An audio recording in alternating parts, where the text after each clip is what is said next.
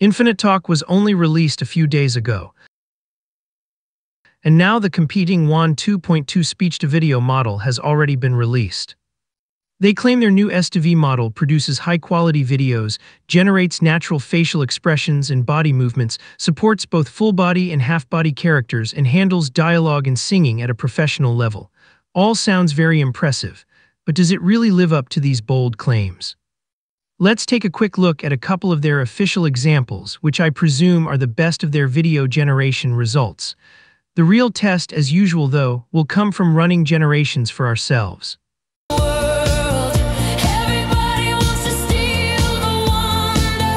Listen, Morty, I hate to break it to you, but what people call love is just a chemical reaction that compels animals to breed.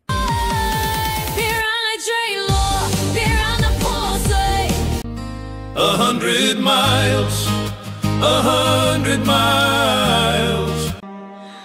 The sun sinks low behind the hill. The air turns cold, but I feel the chill. In this video, we'll take a look at a couple of video generations that I actually produced with ComfyUI, using the different 14B Wan 2.2 S2V models, namely the BF16+FP8 and GGUF Q4, as well as an extended 20-second FP8 S2V video. Then we'll take a look at my two base S2V modified workflows, one for using the BF16 or FP8 models and the second for using the GGUF models. We'll go through the easy workflow setup and then get straight into the key settings for the workflows, as well as a few tips thrown in, so you can just get straight on with generating, talking, or singing videos of your own. You should note that I wanted to test the raw demands of the Wan 2.2 S2V model against the capability of a 32GB RTX 5090 GPU. So my base Wan 2.2 S2V workflows don't use a Lightning LoRa or the Wan 2.2 S2V Extend node. For those of you with lower VRAM GPUs and RAM, this could result in out-of-memory issues if you push your video resolution or video duration above the recommended 77 frames or about 4.8 seconds. I'll leave all the references and links that I cover in this video in the description below. This first comparison generation set compares the results of the BF16, FP8, and the GGUF Q4 models. On the screen, you can see the input image, text prompt, as well as the generation details. Let's take a look and listen to the actual generations. They can doubt me, they can hate, but when that bell rings, all that matters is what's inside. They can doubt me, they can hate, but when that bell rings, all that matters is what's inside. They can doubt me, they can hate, but when that bell rings, all that matters is what's inside. The generations across all three model variants are actually pretty good. Since they're all based on the 14B Mixture of Experts base model, they all took roughly the same amount of time to generate, even though the size of the models are very different. However, the generation times are noticeably long for a speech-to-video model. The BF16 model on the left used the FP16 text encoder, and the other two used the FP8 text encoder. And although I can see some finer details on the BF16 video, this could also be down to the actual BF16 much larger and higher quality model. There's a consistent problematic video glitch for the first few frames at the start on all the videos, although this could easily be overcome with adding a tiny silence to the beginning of the audio clip, and then trimming the video start. The man in all three videos looks a little on the plastic side, but looking back at the actual image, it also has the same plastic look. The slightly blurry teeth are a bit of a letdown in all the videos. The original input image didn't actually show his teeth. The lip sync in all the videos is very good indeed. The overall larger movements are pretty much the same between all the videos, but they each have tiny facial expressions and movements that are unique. In the text prompt, I did ask for a serious facial expression, and they've all followed that prompt instruction well. As to which one I think is the best, I just can't decide, so why don't you let me know in the comments which one you prefer. They can doubt me, they can hate, but when that bell rings, all that matters is what's inside. They can doubt me, they can hate, but when that bell rings, all that matters is what's inside. They can doubt me, they can hate, but when that bell rings, all that matters is what's inside. This second comparison generation set again compares the results of the BF16, FP8, and the GGUF Q4 models. On the screen, you can see the input image, text prompt, as well as the generation details. Let's take a look and listen to the actual generations. They can doubt me, they can hate. But when that bell rings, all that matters is what's inside. They can doubt me, they can hate. But when that bell rings, all that matters is what's inside. They can doubt me, they can hate. But when that bell rings, all that matters is what's inside. Again, I think the generations across all three model variants are actually pretty good. The BF16 model on the left used the FP16 text encoder, and the other two used the FP8 text encoder. However, on this occasion, I'm struggling to see any finer details on the BF16 video. Again, there's the consistent problematic video glitch for the first few frames at the start on all the videos, which could easily be overcome with adding a tiny silence to the beginning of the audio clip, and then trimming the video start. The woman in all three videos does look a little less plastic than the previous comparison, but is in line with the slight plastic look of the input image. In this comparison, her teeth are mostly very good in all the videos. The original input image did actually show a tiny bit of her top and bottom rows of teeth, so not sure if that made the improvement compared to his teeth in the first comparison. The lip sync in all the videos is pretty much spot on. The overall larger movements as well as the smaller facial expressions and eye movements are very similar across all the videos. What I think is really good is the very realistic movement of her throat and neck muscles, skin and bones, as well as a correctly timed inflating of her chest as she inhales in before emphasizing some key phrases in the speech. In the text prompt again, I asked for a serious facial expression, and not only did all the videos follow that prompt instruction well, but the instruction also flowed very well into her serious facial expressions and movements as she spoke, especially when she said the word hate.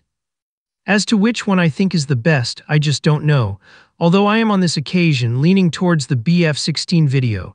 Let me know in the comments which one you prefer. They can doubt me, they can hate. But when that bell rings, all that matters is what's inside. They can doubt me, they can hate.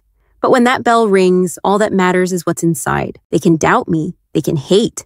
But when that bell rings, all that matters is what's inside. I'm sure you noticed that all the videos in the previous comparison sets were only 5 seconds long. I tested longer generations originally, using the same settings as the 5-second videos, but the clarity and sharpness of the video dropped off. Also, VRAM consumption jumped significantly with load pushed into slower RAM, so they just took a very long time to generate. A 20-second long single video took over 53 minutes, which is exponentially longer than generating 4 separate 5-second videos totaling 20 seconds, which would take a total time of about 28 minutes. To be fair, I'm sure I could probably improve the video quality and sharpness by tweaking some settings, but waiting 53 minutes to test each tweak is just too much time to waste.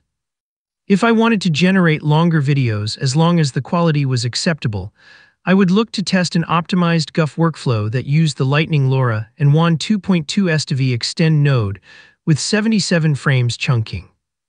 On the screen, you can see the input image, text prompt, as well as the generation details.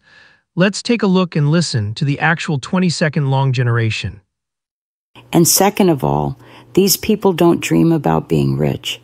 They dream about being able to watch their kids swim in a pool without worrying they'll have to have a hysterectomy at the age of 20.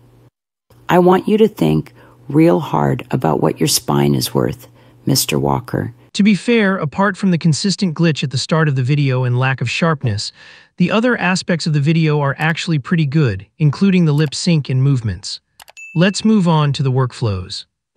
I have 2 separate base Wan 2.2 S2V workflows, one for using the 14B BF16 or FP8 models, and one for using the 14B GUF models. I've modified them quite a bit to both simplify and improve them, as well as exclude the Lightning LoRa and use of the Wan 2.2 S2V extend node. The first thing we need to do is download the workflow that we want to use. Let's download the non-GUF 14B workflow. After we click the link in the description, we're taken to the workflow page. If we scroll down to the bottom of the page, we can see both Wan 2.2 S2V 14B file attachments. We want the non-GUF 14B workflow, so we'll click the file link. We'll save the workflow in our ComfyUI Workflows folder.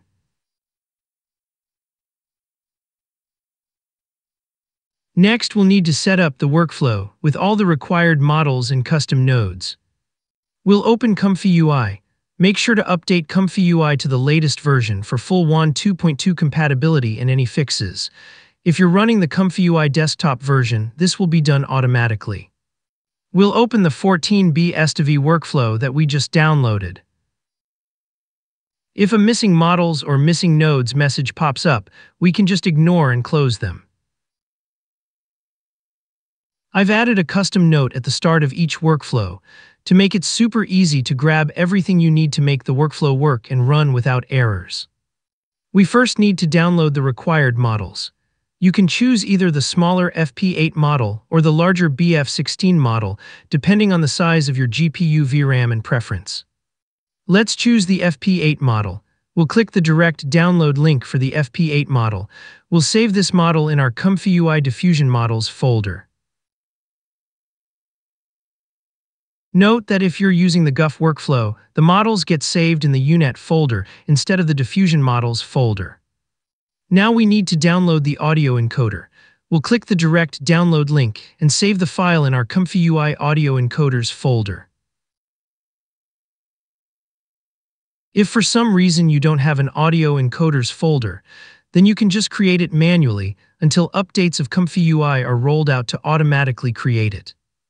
Now we need to download the text encoder. We have a choice of the smaller FP8 or the larger FP16.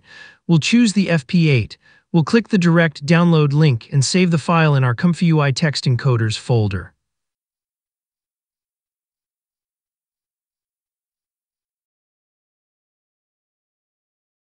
Moving down to the VAE. The Wan 2.2 14B models use the Wan 2.1 VAE. We'll click the direct download link for the Wan 2.1 VAE and save the file in our ComfyUI VAE folder.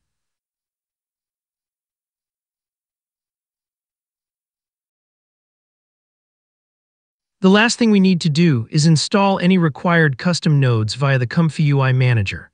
For this workflow, as you can see, we need to install the ComfyUI Video Helper Suite custom node. For the GUF workflow, you'll also need to install the ComfyUI GUF custom node. We'll click ComfyUI Manager, select Custom Nodes Manager. In the search box, we'll type in Video Helper. We can see the ComfyUI Video Helper Suite custom node shown in the results. We'll click Install, then choose Latest. The custom node will install, and then we'll need to restart ComfyUI. Once ComfyUI restarts, if we open the same 14B S2V workflow again, we can see that we no longer get any missing models or missing nodes messages popping up. Let's run through some of the key settings as well as a few tips for the workflows. We'll use the 14B S2V workflow as the starting point and jump over to the GUF S2V workflow where it differs. Let's start with the Load Models group.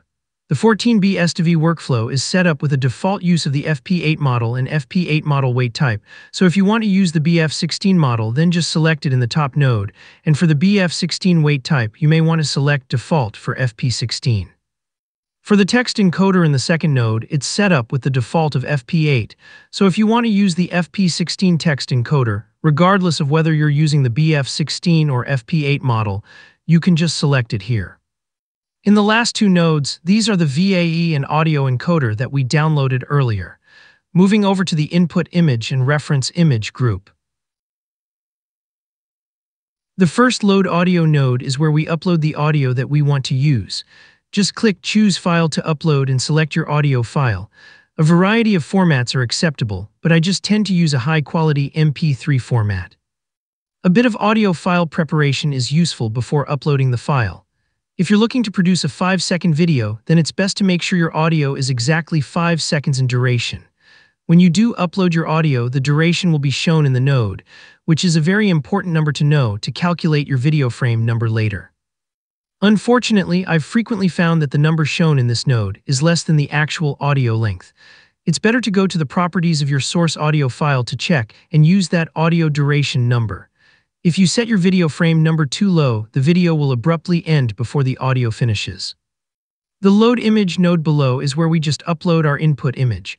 Just click Choose File to upload and select your image. The dimensions and quality of your input image will influence your resulting video. So it's best to not only use a high-quality image, but also one that's the same dimensions as your desired video resolution.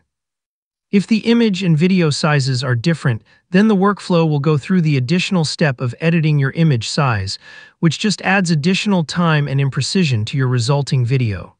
Moving over to the prompts group. The top positive prompt just needs to be short and to the point to describe any facial expression that you may want your character to have, as well as any specific direction for the character. The negative prompt is the default Chinese one and tends to work well. Moving over to the Create Video group. This is the heart of the workflow where all the encoding, latent video creation, and decoding takes place. In the Wan Sound Image to Video node, we set the width and height of the video that we want, which should be in line with the dimensions of the input image. Then we need to calculate the number of frames. In this workflow, the frame rate, as we will see later on, is set to 16 FPS. So to calculate the total number of video frames, we just multiply the duration in seconds of our audio, for example 5 seconds, by the video frame rate of 16 in this case to give us 80. We need to add an extra frame to make it 81, which is the number we input for the frame length. In the K-Sampler node, the recommended default steps, CFG and Sampler, have been set, but you can play around with these to tweak your video result. Moving over to the Output Video group. This is where we're using the Video Helper Suite custom node that we installed earlier. The frame rate is set at the Wan 2.2 14B recommendation of 16 FPS, which, as we saw earlier, works in conjunction with the total frame number for the length of our desired video output. The generated videos are set to save in MP4 format. Let's quickly switch over to the 14B GGUF S2V workflow. It's pretty much identical to the previous workflow, except that it uses the additional ComfyUI GGUF custom node, and the chosen GGUF model is selected in the UNet Loader node. That pretty much rounds off all the key points and tips for the workflows. Anyway, hope you found this video helpful, and I'll catch you in the next one.